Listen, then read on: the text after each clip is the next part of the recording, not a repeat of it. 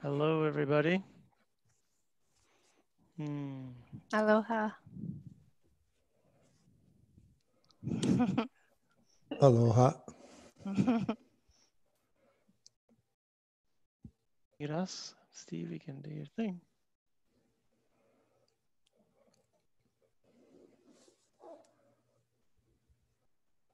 Good evening, good morning, good afternoon, wherever you are.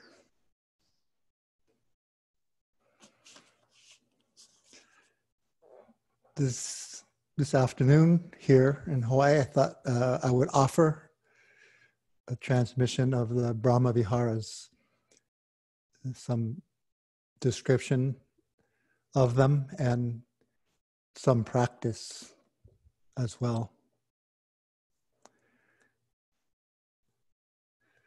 The Brahma meaning sublime or divine, and Vihara meaning dwelling or abode. We can think of the Brahma Viharas as the home of the heart, where lives unconditional loving kindness, the care of compassion, the delight or appreciative joy of mudita, and the serenity and peace of upekkha, equanimity. When we first come across the Brahma Viharas, it might seem a little far to the reach. But once we start practicing them, they become more familiar. And those moments where we're free of anxiety or stress, agitation, suddenly one of them is there. We feel kindness as part of the heart, or some being we know who's injured. We just feel this native sense of care and wish to alleviate their pain, their suffering. And even if we were not feeling joy ourselves, when we see someone's happiness or fulfillment, creativity, or connect with their goodness, suddenly there's this rush of appreciation or empathetic joy in the heart. And when none of those other conditions are there, we might still feel this steady, equanimous kind of love or kindness, just no matter what, just looking out on a beautiful day or at a flower or contemplating the well-being of a friend. No particular reason or no particular object, but there it is, this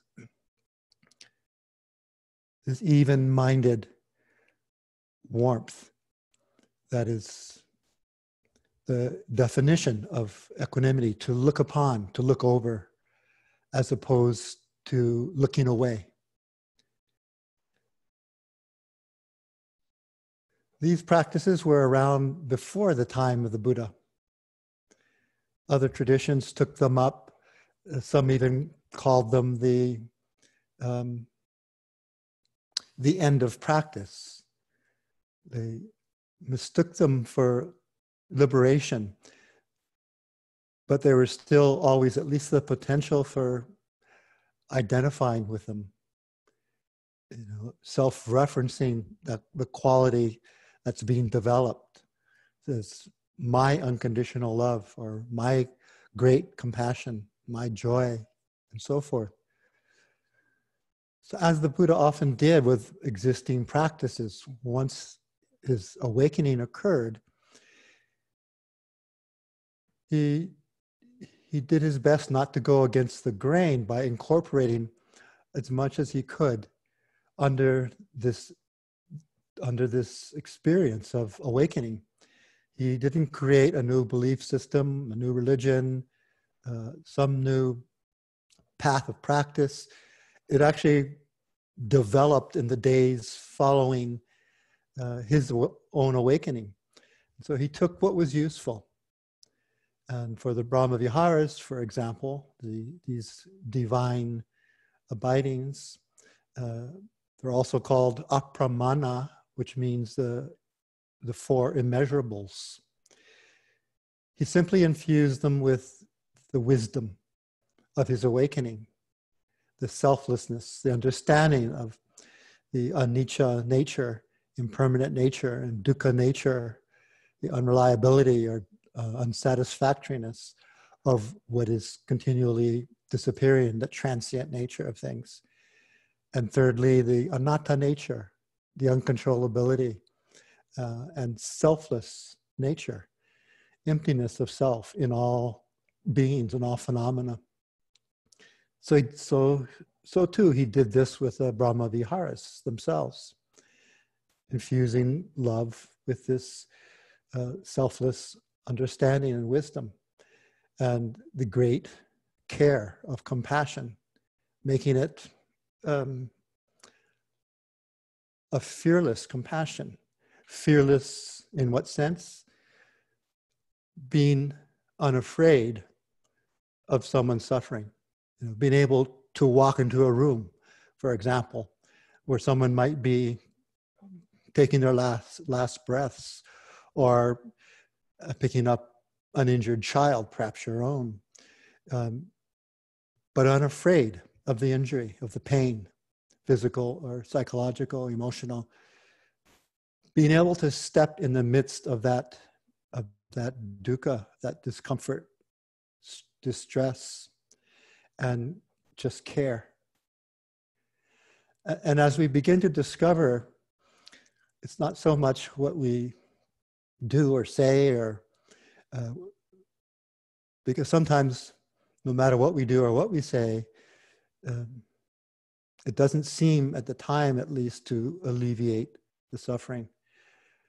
But the mere composure of and presence of compassion, of this fearless kind of care that's not afraid of the suffering and is willing to be there and just have that compassionate presence, that is often the most palpable and transformative quality we can bring to a situation where there is dukkha, where there is any kind of suffering. And with the mudita, or empathetic joy, its selfless nature is in the ability to take joy in someone else's happiness without needing any of it for ourselves, without that near enemy of wanting some piece of that, some part of that, but to genuinely delight and appreciate that that person is feeling at that time, that moment, a fulfillment, wholeness, or we attune to the goodness of another being. And that alone is the cause for our feeling this delight, joy in their happiness, in their goodness, in their fulfillment, in their creativity.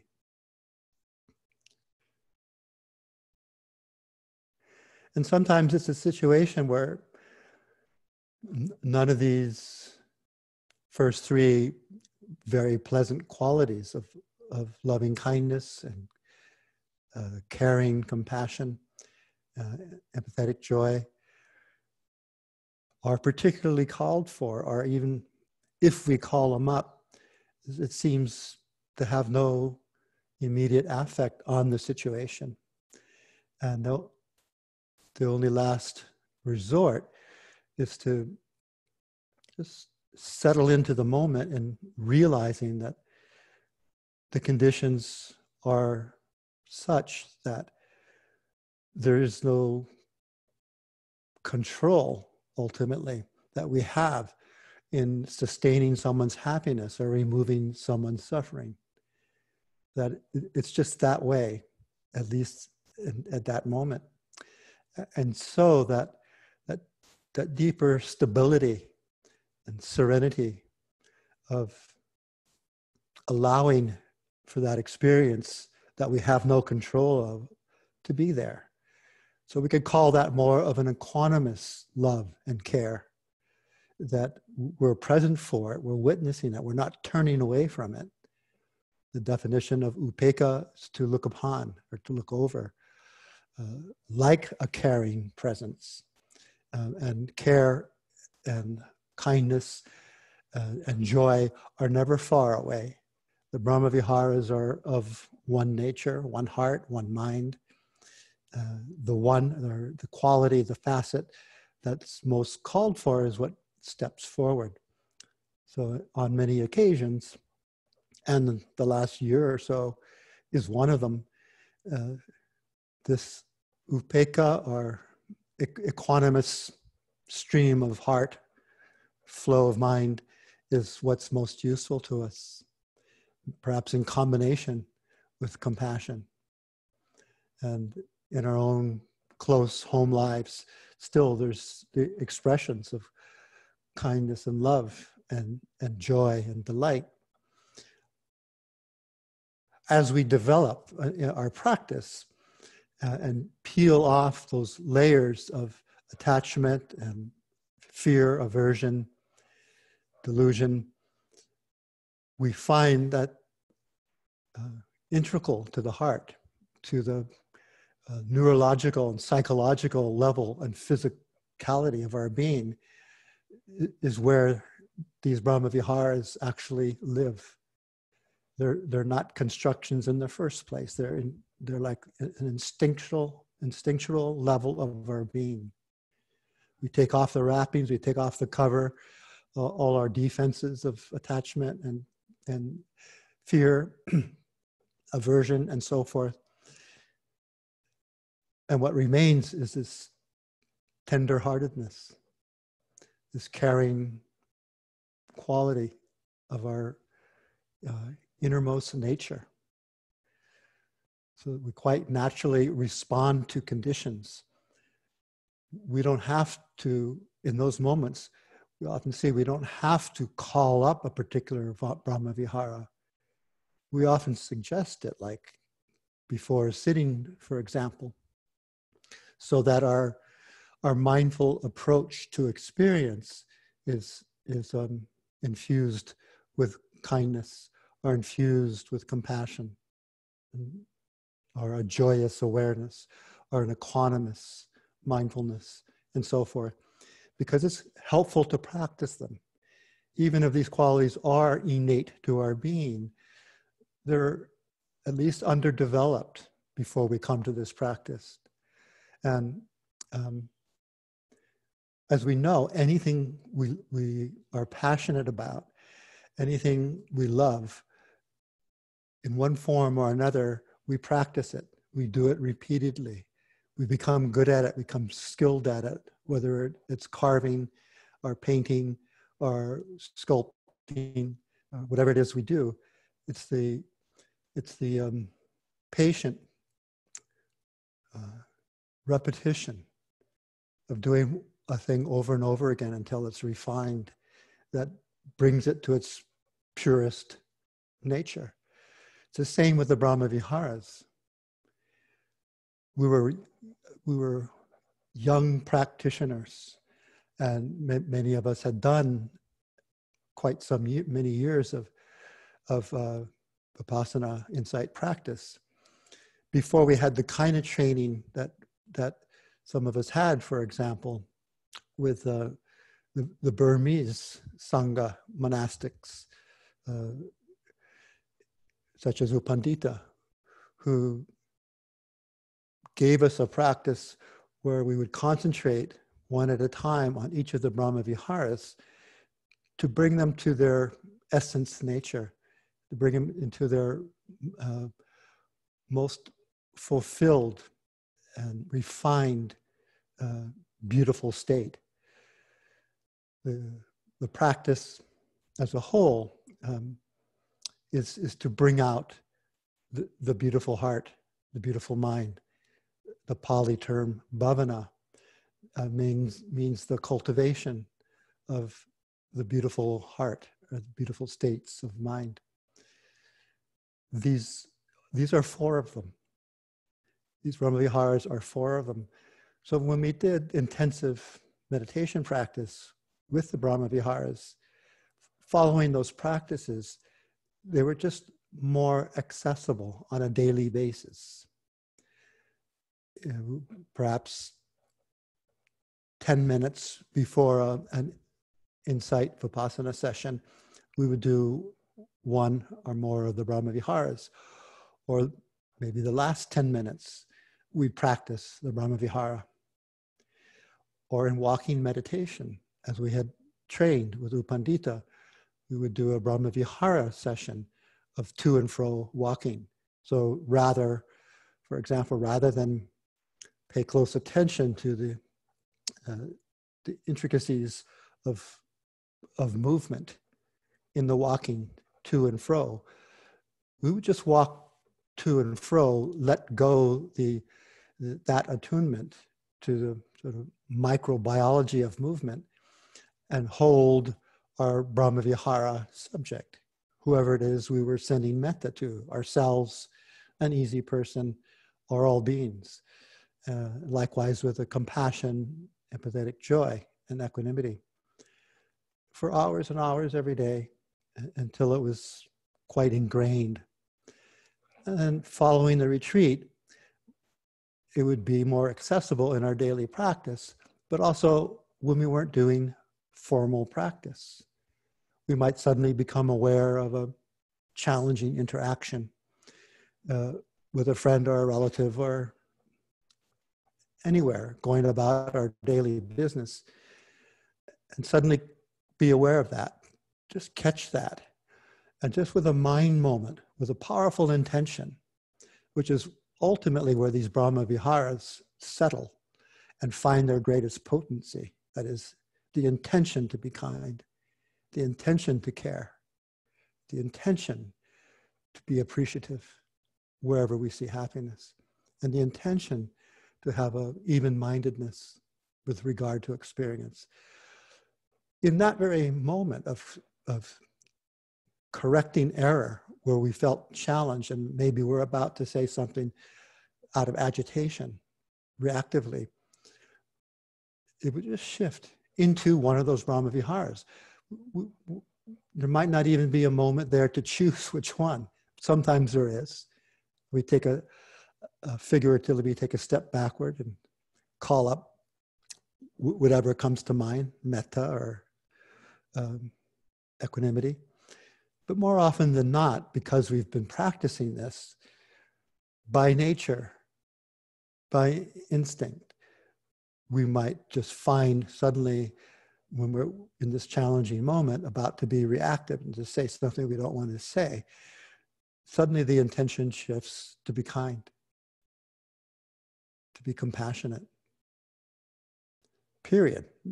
Maybe to the person we're challenged by, but maybe just to ourselves, or maybe just to energetically kind of put it out. So we're living in this atmosphere where we're breathing in kindness and compassion. It doesn't matter. Once that in Brahmavihara intention is activated, it's there. All the Brahmaviharas are there, and whichever one might be most helpful and useful in the moment, it's going to manifest. And it's going to change the atmosphere, change the flavor, change the tone of the voice, what words we speak, and the quality of the connection to the other, whatever being we might be engaged with, or our own mind state.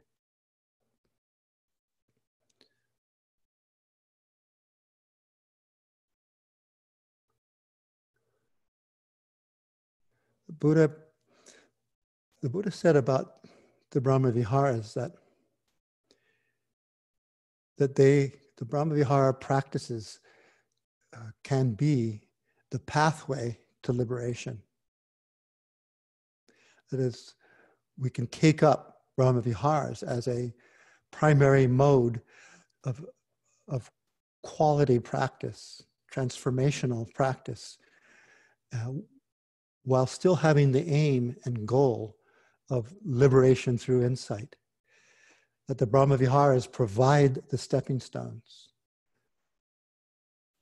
So in the years following our Brahmavihara practice training with U Pandita, I remember many discussions I had with him personally about these practices and the importance of them, particularly for Western culture, modern culture.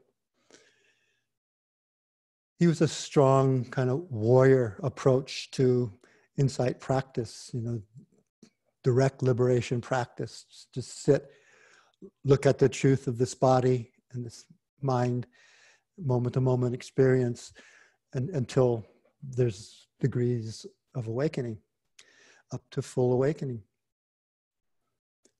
And we found that so many of us in Western culture were injured in ways that in the beginning only kindness spoke to us. Only compassion was meaningful. And feeling some semblance of joyous delight was like food, nurture to our being. And through many discussions, he began to understand. And while I was actually training with him and could have discussions after watching the interaction between U Pandita and a student, after they would leave and I would point something out, I saw that he understood. And I felt his affirming of the importance of Brahmavihara practice, of the immeasurable practices as an offering. That he was trying to bargain for, well, maybe later on in the insight, after some years of insight practice or some degree of progress in insight practice. I said, no, it has to be now. It has to be from the beginning. It has to be so many of us can take the very next steps to feel enough of that unconditional love, to feel worthy, to walk toward liberation on the path of insight, to feel enough care and compassion for ourselves or others, to be able to take further steps along the way, enough joy to feel energized by that joy, to take up sometimes what's very difficult and challenging and intimidating in insight practice when we look at our mind, when we look at our lives.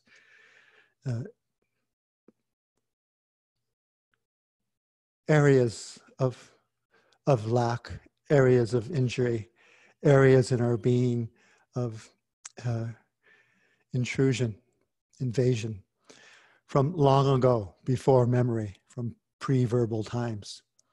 And because these practices, mindfulness and all the Brahmaviharas are ultimately on the pre-verbal level, even when we begin conceptually.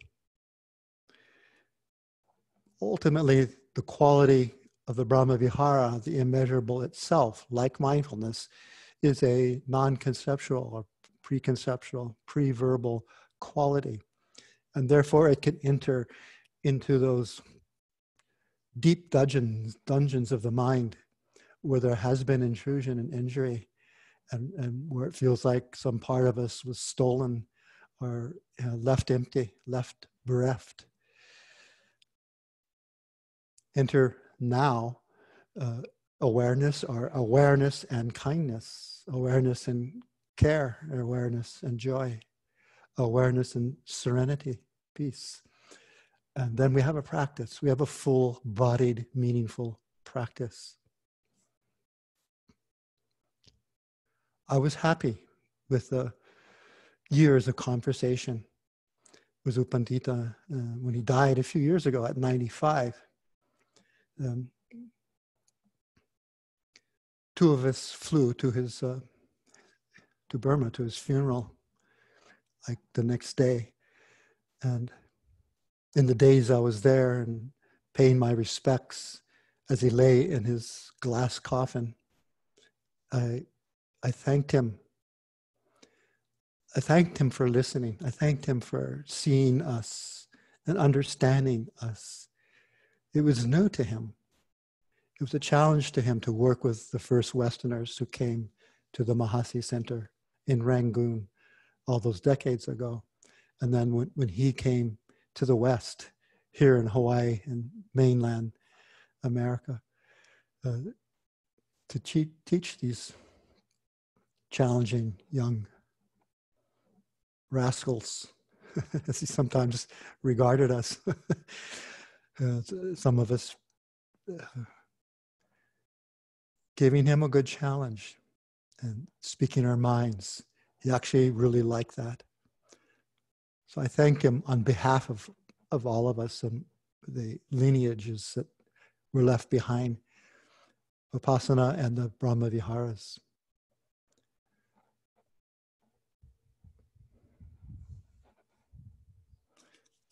I'm going to switch to a story, and then we'll do some practice. This is a story of how I see love and kindness, compassion, as stepping stones to connecting with one's goodness, to connecting with a spiritual mentor in friendliness, in order to see the truth, in order to have the vision of the nature of things as they are. The Jataka tale I hadn't told for a long time. Jataka number 476. Many years ago in New Zealand, I did a month retreat on the land of one of our students who built a retreat center in 9 months after his first retreat with Michelle and I at a Tibetan center on the North Island. And he also built several cabins about 40 minutes away, one and an hour away, a second one and 2 hours away, where a Tibetan monk did a 2-year retreat, a 3-year retreat, actually, at some point. So I'd often go there and do a self-retreat. And for this particular month, I had the 3 volumes of the Buddhist Jataka tales, birth stories. There's 547 of them. And every day at from 3 to 6, I'd study them and read them and retranslate them in my mind, as many of them were written at the turn of the 19th century. So the language was Victorian, not particularly acceptable to us today.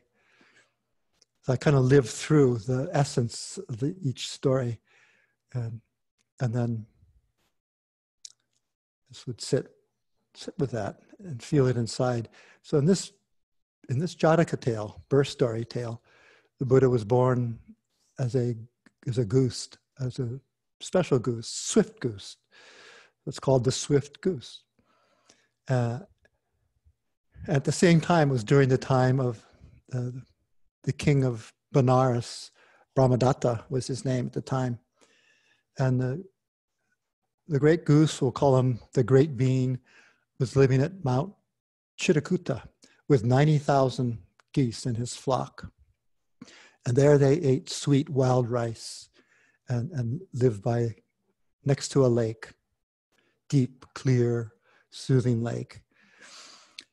And one day he was flying around Benares, India, and he flew so fast, made like a big tapestry in the sky. So fast, it's like a woven fabric. And the king of Benares, Brahmadatta, looked up and saw that and asked his courtiers, well, what's that? And they told him that, oh, it's this goose who lives in the mountains. And the king said, well, could you please send him,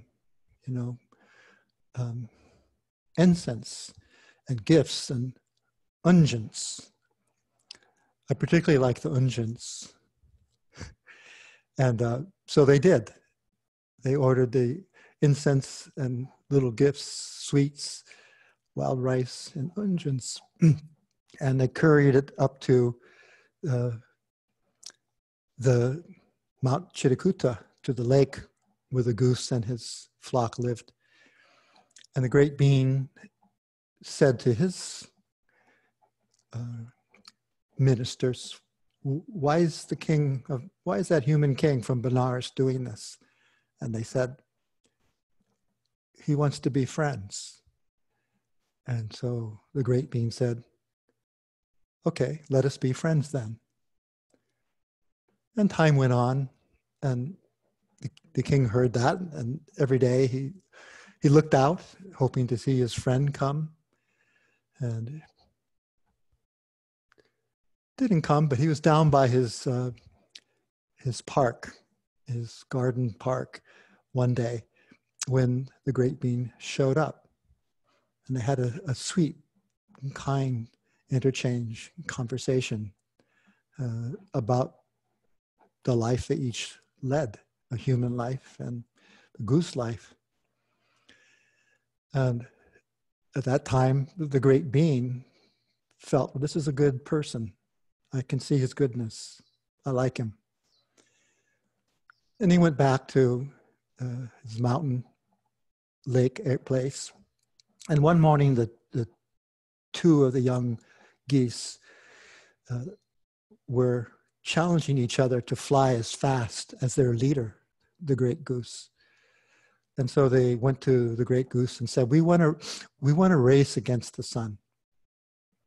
And the great goose said, oh no, the sun is very, very fast. You won't be able to keep up with the speed of the sun. You will both perish. And they asked again. And then finally the proverbial third ask. But still, in this case, the proverbial third ask didn't matter. The the great being still said no. No, I'm warning you, you can't do it. But the next morning, those two young geese were on Mount Yugnaga, ready to take off when the sun hit the horizon. And the great being, when he woke, he scanned his 90,000 and noticed the two were missing. So he immediately knew where they were. And he also went up to Mount Yugananda and was there beside the two young geese. And when the sun came up over the horizon and struck the top of the mountain, the three of them set off to race the sun. Long about forenoon, the younger one began to have burning in his wings and saying, oh, great being, I can't do this any further. I'm faltering. My wings feel like fire. I'm going to perish. And the great being soothed him, took him on his wing, said, do not worry. You will be okay. Soothing him with metta, brought him back to the safety of the flock, put him into the lake so he could cool his burning wing. And then in 2 moments caught up with the other one who went on past noon. But finally he too, his wing was burning. Said, the great being, my wing is burning and I feel I'm falling and I will perish, as you said. I'm not going to make it. And the great being also took him on his wing and took him back and soothed him with metta. And then when they were safe, he himself, the great being himself, raced against the sun, forward, behind it, all around it, doing spinners and circles and tricks and all of that, until he said to himself, this is folly. This is foolish. Why am I doing this? I'm going to visit my friend and transmit truth, Dhamma. So then he appeared at the window of the king of Benares and said, "Great king, I am here." And the king was so delighted and brought him in and set him on a golden chair and served him sweet rice and water in a golden chalice. It said,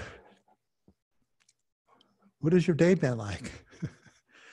And the great being told him about the young geese and the flying against the speed of the sun. And then the great being then started to kind of settle down, relax. And the king of Benares, Brahmadatta, said, I noticed your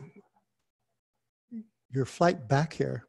Before you came back, I noticed this huge blanket over Benares, which is 12 leagues long by 12 leagues wide. Was that you?" And the great being said, "Yes. Yes, I was flying over Benares on my way back from the sun, and I had been flying so fast, I had to slow down. So at first it seemed like a great solid blanket with no light coming through, no cracks or crevices. But then before I came to your windowsill, I began to slow down, and you must have seen seams of light come through. And then it all disappeared. Yeah, that was me, flying so fast. It gave the illusion of that covering, a shade for Benares." And so the king Brahmadatta said, "We're both kings. You're a king of a great flock of geese, and I'm king of humans here in Benares. Can you show me your speed against the sun?" And the great being said, "No, I can't show you such speed."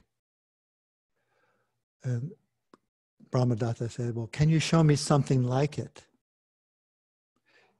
"Yes, great king, I can show you something like it." So he asked the king to produce 4 greatest archers and a column in the field in the courtyard and a bell. And then they repaired down to the courtyard, and the great goose had the bell put around his neck and stood on the pillar, and the 4 great archers facing the 4 cardinal directions. And the great being said, "Brahmadatta, on my signal, the archers will fire their arrows in the 4 directions. The arrows won't land, and you won't see me leave. You will just hear the bell tingle." And so the signal was given, and in an instant, the arrows were fired, and in the same instant, they were at the feet of the archers who fired them. And only the bell tingled. There was no one who could see the swiftness of the goose retrieve them and lay them at the feet of the archers. And with that,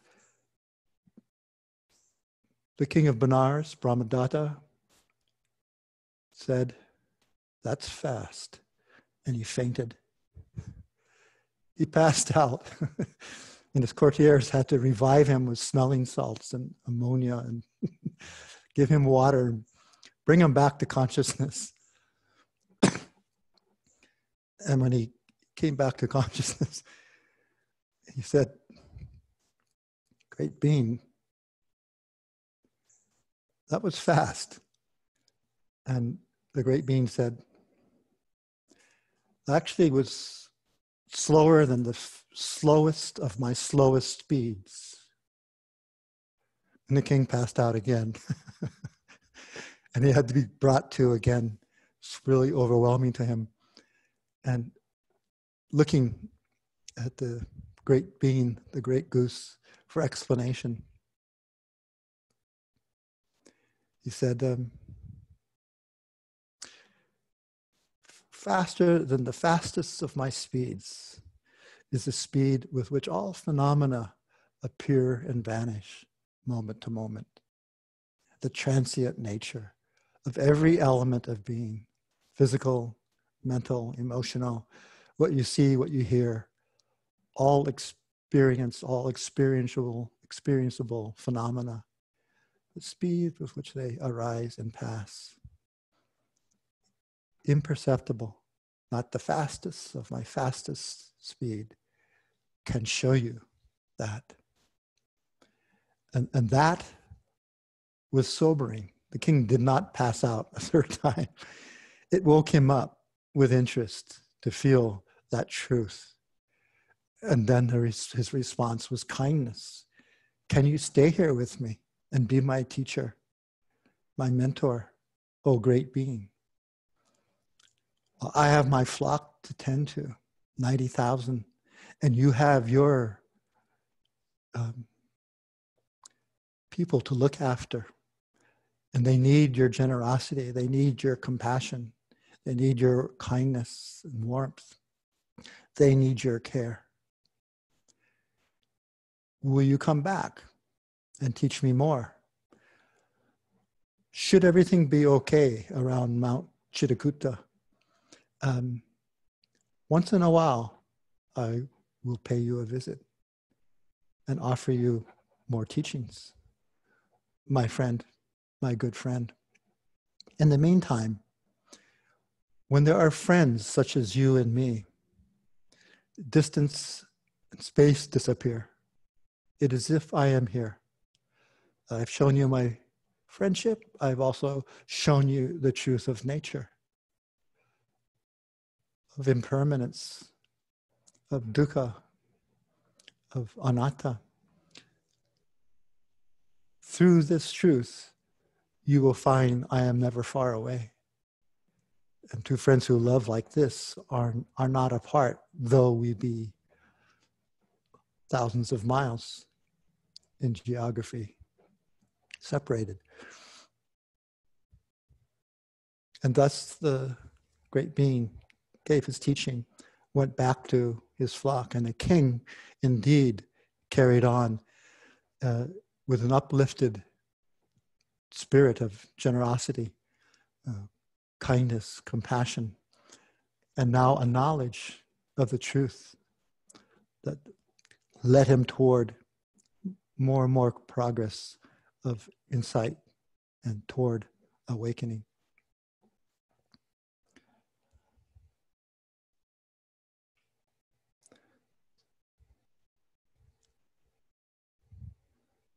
So now I'd like you to notice what's happening in your bodies, what you notice, how the body is behaving, what sensations you notice, perhaps particularly around the heart center. Hearing these words of care and compassion, and how through the stepping stones of care and compassion and generosity, one can awaken more to true nature, impermanence, imperfection, impersonality.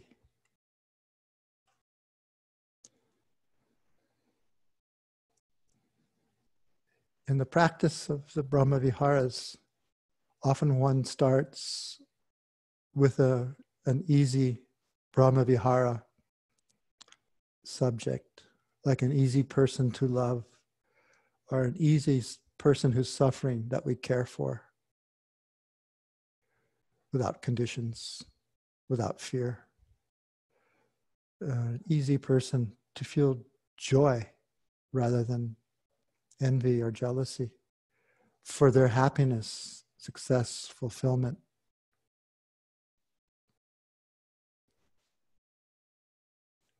So choose a Brahma Vihara that is readily available, that might already be resting in your heart or as your heart.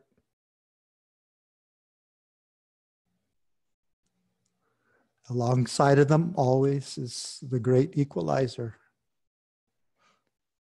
of the even-minded,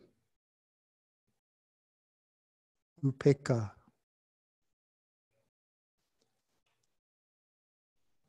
equanimity that balances and thus purifies the pleasant qualities of kindness, care, joyous appreciation.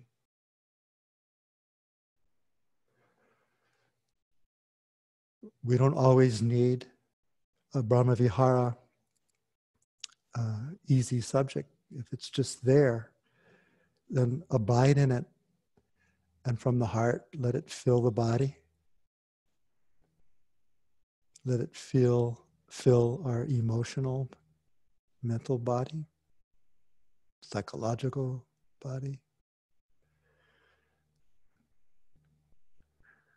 And let it easily go out to our gathered Sangha community here, touching each and every one of us, all of us supporting the other through our practice, to our devotion, sincerity, and the spirit of again and again calling up awareness, calling up these immeasurables, Brahmaviharas. Simply resting within the Brahmaviharas, that abiding is one at the same time extending. Abiding is the radiating. We don't have to do anything. If we abide in a moment of kindness, then kindness is everywhere. Can you experience that? Abiding in compassion, it immediately goes everywhere, in all directions, everywhere at once, as swift as the great goose, swift goose. And abiding in joy, that joyous appreciation extends everywhere. Abiding in the mental equipoise of equanimity is being peace, being serenity and stability. And that affects all beings everywhere.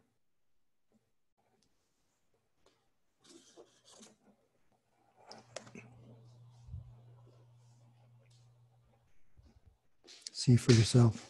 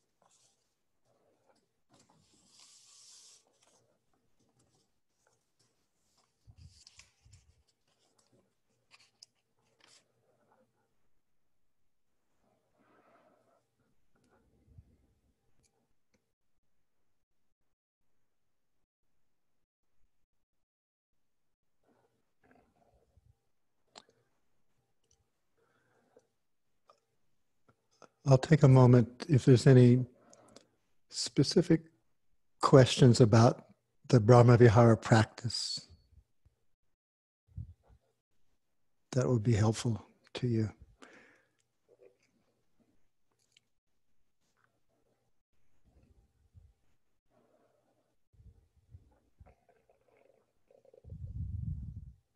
I think most of you have done the practices before with us at retreats. Just to complete what I suggested in the talk, in terms of times of practice, you can do a whole Brahmavihara sitting, or you can begin a Vipassana practice with, say, 10 minutes or so of one of the Brahmaviharas, and then end again with one of the Brahmaviharas.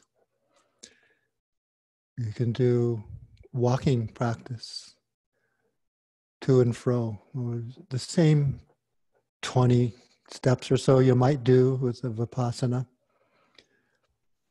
at any speed that supports you holding the Brahmavihara in mind.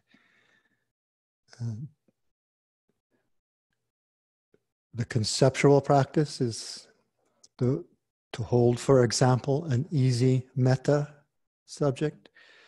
You hold them in your heart or in mind as you walk to and fro, the same way you would if you were sitting.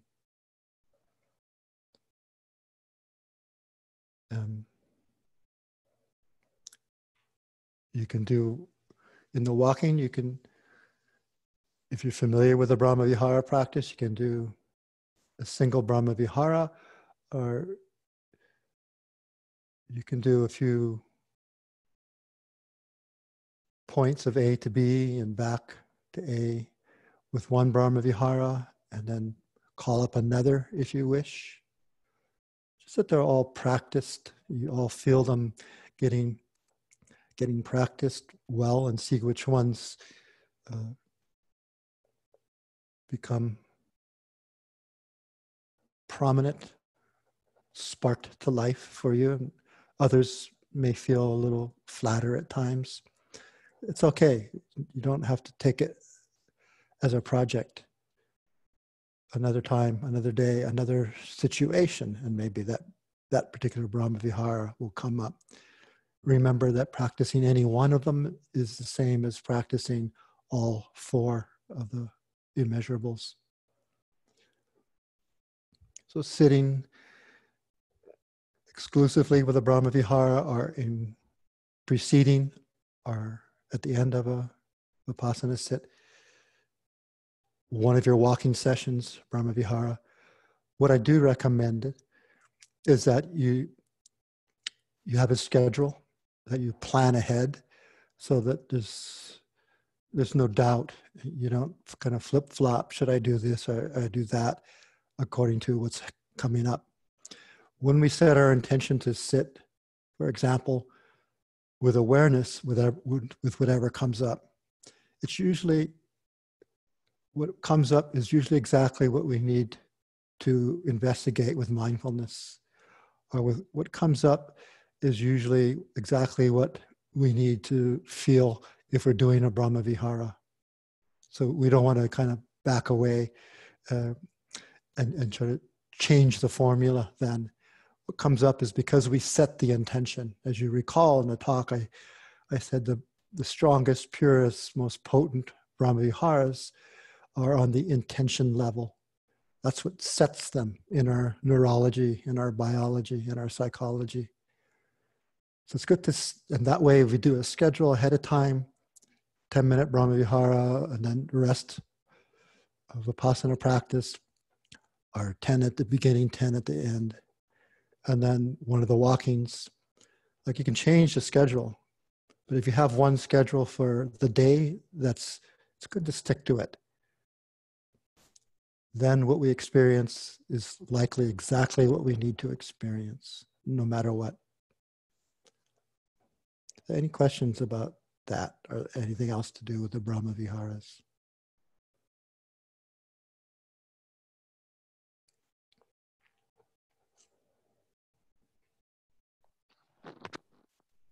You all know how to do the little blue hand, right?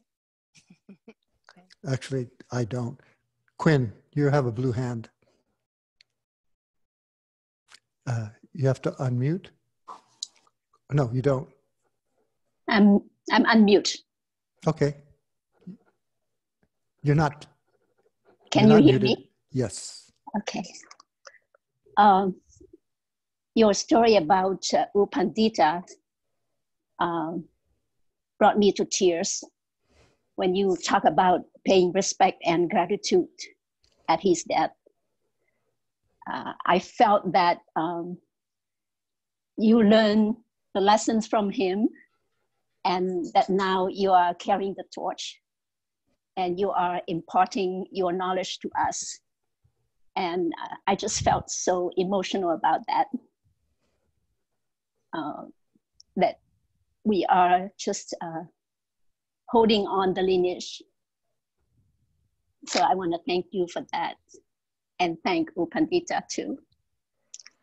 Thank you, Quinn. It's your lineage now. All my teachers. About the Brahma Viharas. For years, I just treasure loving kindness and compassion so much. I felt like my heart was like the desert soil that soaking up loving kindness and compassion, and it was very healing for me. But now I feel that what I need is sympathetic joy. A few months ago, I came upon this article, a very ordinary article in the newspaper about the high school graduates in Hawaii. And there was a sentence that struck a chord in me that said, all the high school graduates, whatever you achieve, us, the people of Hawaii, we are proud of your achievement because that's also our achievement. And it's something very ordinary, but somehow I felt, yes, you know, whatever everybody's joy is, that's my joy too. Why not?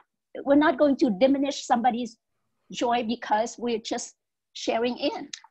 And in these times when everything is so bleak and so challenging, I felt I needed sympathetic joy more than ever. I have to look for other people's achievements, whatever good and wholesome in everybody. I dip, you know, my heart in that fountain of joy, and that's what's helping me in these moments. And everyone is benefiting from that, Quinn. Thank you. Yes, thank you.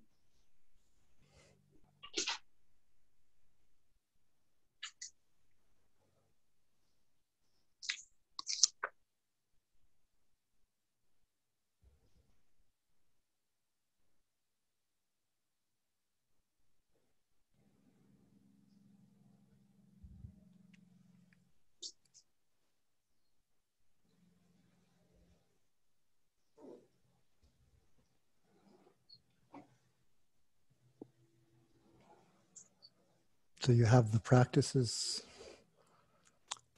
Please carry on for the benefit of all beings everywhere.